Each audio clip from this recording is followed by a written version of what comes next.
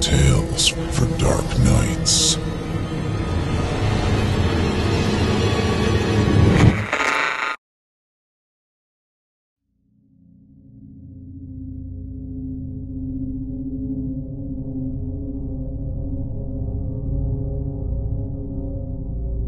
Windows to the Soul by James Colton, performed by Otis Jiry.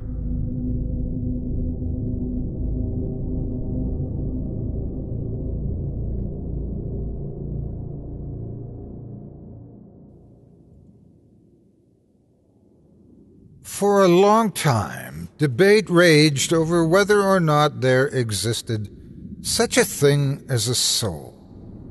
Science nearly discredited the entire idea, but then came the breakthrough. The soul became an accepted fact of human existence, as widely believed in as the existence of the stomach.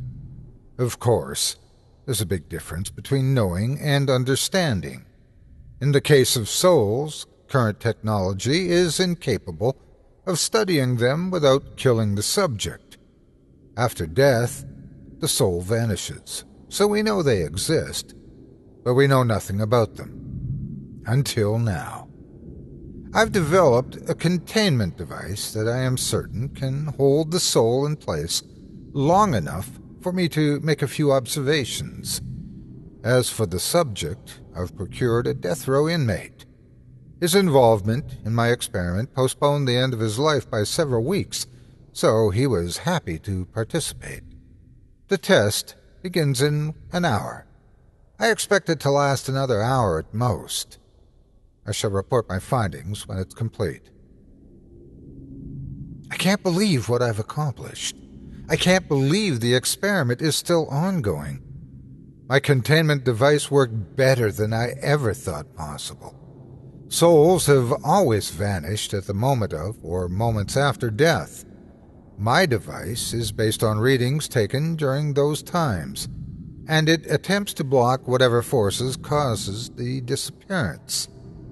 It was only supposed to maintain the status quo of the immediate moment of death for a short time.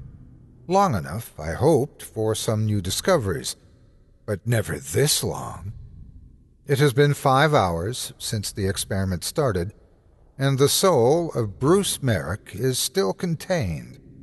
I only left the testing chamber because I can't stay awake any longer, and I needed to make this record while it was all still fresh in my mind. Here's what happened. First, I rendered the subject unconscious to ensure a painless death. The actual method of execution I chose was decapitation for its swiftness and certainty. Bruce was restrained within the containment device and decapitated via a remote-controlled guillotine. The containment device was activated just prior to the guillotine. Souls are, of course, invisible, but my instruments were able to detect its presence immediately. It occurred to me as I wrote this that my instruments could be faulty. Before I go any further, I should run a diagnostic. The diagnostic is complete. My instruments are operating flawlessly. Bruce Merrick, or at least his soul, is still contained within the chamber. Furthermore, I've observed a strange phenomenon. The containment area is filled with a very thin mist. I almost overlooked it as I ran the diagnostic, but it's there. I wonder if it's an effect of the containment field on the soul, or if this is how a soul behaves when trapped in one place for an extended period of time. It's late, so I'll sleep on it. In the meantime, I've set up every recording device I have to monitor the testing chamber. I rushed to the testing chamber first thing this morning, and my findings are fascinating. The mist is still present, thicker than last night, but also clinging more to the floor rather than filling the entire space. The floor also appears damp. Bruce's body still lies in its restraints, his head staring at me from the tub it landed in. I really want to remove his corpse, but there's no way to do that without disturbing the experiment. Reviewing the video footage from last night, sped up of course, The thickening and sinking of the mist is apparent. There was nothing in the audio aside from the expected background of my machinery. I've spent the morning in observation, and it is now 12:30. I still can't believe how effective my containment device is. The subject has endured for 16 hours now, far beyond my initial estimate. Interestingly, the signals coming from the soul have gotten stronger. This is why I believe the mist and moisture is in fact the soul manifesting itself. I still don't know why it's becoming visible, and I probably won't have an answer until the experiment is concluded. When I left for lunch, the mist had become so thick that the floor was entirely obscured. It is pure white and about 4 inches deep. After lunch, I noticed that the mist no longer filled the entire floor. The edges of the containment field are bare once more. My instruments are no longer useful because the signals coming off the soul are now too strong for them to register. They simply were never designed for something this clear and powerful. I noticed that the bare floor, which earlier I described as damp, seems perfectly dry. I think I will try to recalibrate some spare equipment to handle the stronger signals coming out of the chamber. It has now been nearly 24 hours since the start of the experiment, and there is a new development. The mist has continued to coalesce and shrink. At the center, there is what appears to be a solid mass. It's just a shallow dome of white poking above the rest of the mist. My recalibrated instruments have kept up with the ever-increasing levels, but I may have to make more adjustments tomorrow. The mist was all gone this morning. I was alarmed at first, although the containment field still seemed to be working. All I saw in the chamber was Bruce's corpse. The floor was completely bare, save for a few dark brown flecks of blood that the tub failed to catch. Then I saw, in one corner of the chamber, a small puddle of white liquid. Rising out of it was a lump of white larger than the one I observed last night, but otherwise the same. Now and then it seemed to throb or shift. At the moment I'm unsure if this amorphous mass is in fact solid. The only way to find out would be to enter the chamber, and I cannot do that for reasons stated earlier. My containment device was never meant to run for this long, and I wonder if such an extended test is taking its toll on the equipment. There seems to be I can only describe it as a change in the air. I feel it every time I enter the lab. I should check on the machinery again and make sure the containment field isn't about to explode. The machinery is working fine.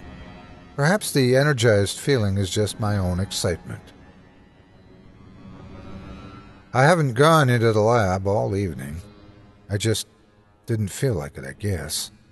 Instead, I reviewed the video footage from the past 24 hours. It's fascinating to watch the mist develop. It first appeared a couple hours after the subject's death.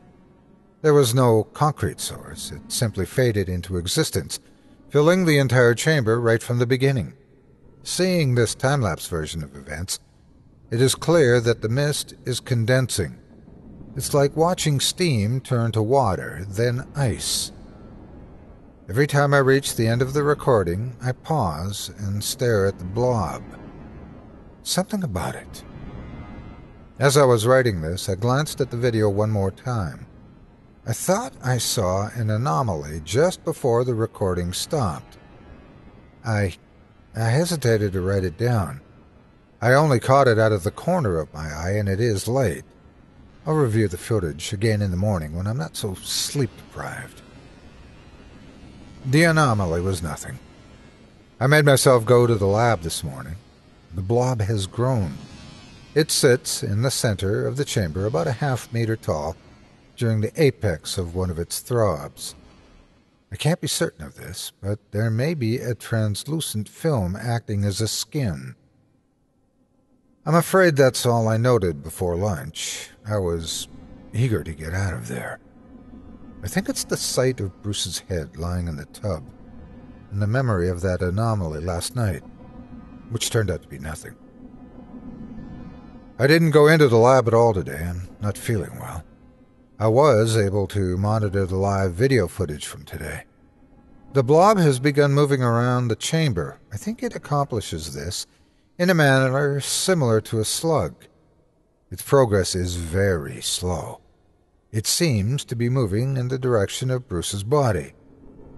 A thought just occurred to me. If this blob is the soul, it is, in fact. I must test this theory immediately. I don't feel well enough to write anything down. Check the audio recording for the results of my experiment. Haven't been back to the lab for 2 days. Irresponsible of me. Fortunately, I finally returned today to find everything still in working order. I deleted the audio recording from my last experiment. I was out of sorts, not in my right mind. No doubt I corrupted the results. The evidence was worthless, so I got rid of it. I arrived at the testing chamber to find the blob sitting on top of the subject's head. It hadn't grown much since I last saw it, but its shape was altered slightly. Where before it was mostly a round lump, it now has a contour, vaguely suggesting pseudopods. It appeared to use these to prod the subject, especially in the region of the eyes. I received a very disturbing phone call this morning. Thank goodness for computers. I doubt my handwriting would be legible now. The short version is this. Bruce Merrick was innocent. Some new evidence turned up, and while Bruce certainly wasn't a clean, law-abiding citizen, he was not the murderer who he thought he was. He definitely did not belong on death row. I keep telling myself if it's too late, no amount of regret will change that. Had I not pulled Bruce into this experiment, he would have been executed by the state even sooner. The best I can do is carry on with my work so his death won't have been for nothing. I went into the lab tonight, but I wish I hadn't. I'm not sure which is more disturbing, the phone call this morning, or the image that met me in the containment chamber. Bruce's body was gone. His head was still there, but not in the tub. It was placed on the floor close to the glass. The eyes were missing. As for the blob, it was on the far side of the containment field, much larger than it had been before. The thing seems to sense my approach. It turned, or rather twisted, to look at me. As it did, its shapeless form took on shape. No, the suggestion of a shape. Never before had it looked so human. I could now make out a distorted, underdeveloped head, neck, torso. The limbs were as yet amorphous stubs, but it was close enough that I shuddered just recalling it. The energized feeling I mentioned earlier, it had come back with a vengeance when that thing looked at me. I'm convinced now that it isn't radiation off the machines, but something more primal from within. I was afraid. Perhaps before I was overcome with excitement, but today's revelations have quenched my eagerness. Tonight, I was inexplicably afraid. I can't sleep, so I'm recording my thoughts. The one thing that has always held back mankind's study of the soul is that it requires killing the test subject. This didn't bother me because I was experimenting on a man already sentenced to death. But now it turns out I wasn't. If that thing is truly Bruce's soul, why did I delete that audio recording from the other night? On a whim, I decided to check the video stream coming from the containment chamber in the lab. Probably won't do anything to help me sleep, but what is it doing? What is it doing? The blob, soul, whatever. It's staring right at the camera. I know it's looking because It has eyes now. Not eyes like iris and pupils. Eyes like indentations in its face. Like someone used a golf ball to poke holes in it. I just put in my headphones to see if there was any audio coming through. There is something, but I can't make it out. It's a deep sound, throbbing. I have to stop doing this to myself. If I don't get sleep, all my observations will be unreliable. I've tried to remember the contents of that deleted audio recording. Keep in mind this is a highly unreliable record and shouldn't be seriously considered. Are you Bruce Merrick? Are you Bruce Merrick? Note, my instruments recorded a spike in energy coming from the containment field. Are you Bruce Merrick?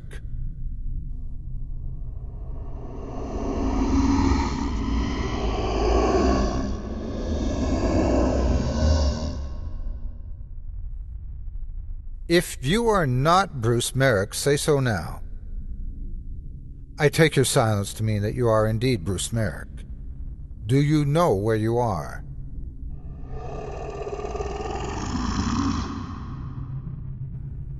Do you know what you are?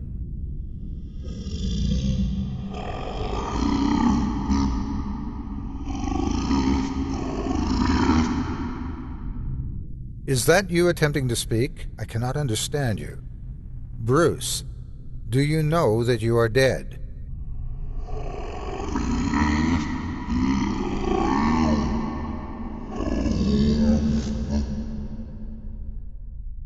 Please, repeat that.